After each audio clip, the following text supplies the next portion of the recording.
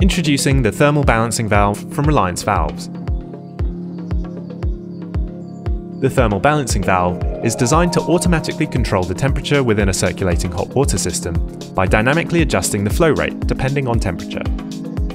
The valves force water above the set temperature to other parts of the system that are at lower temperatures, creating a thermally balanced circuit.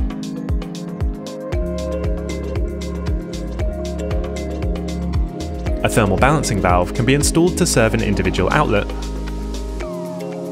or to control a group of terminal fittings fed from a branch.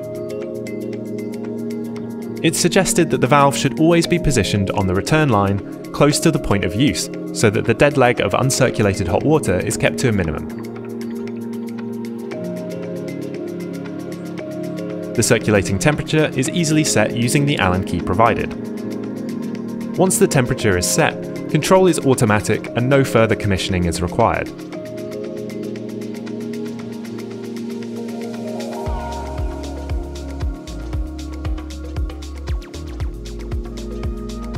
The thermal balancing valve uses a thermostatic element that adjusts the flow rate depending on the temperature of the water flowing through it. As the water temperature increases towards the set point, the thermal balancing valve reacts to close off and restrict the flow of circulating water, maintaining the temperature and forcing the water to other parts of the system that are at lower temperatures. To aid in the thermal disinfection of hot water systems, when the temperature reaches 70 degrees, the valve allows an increased flow through the circuit.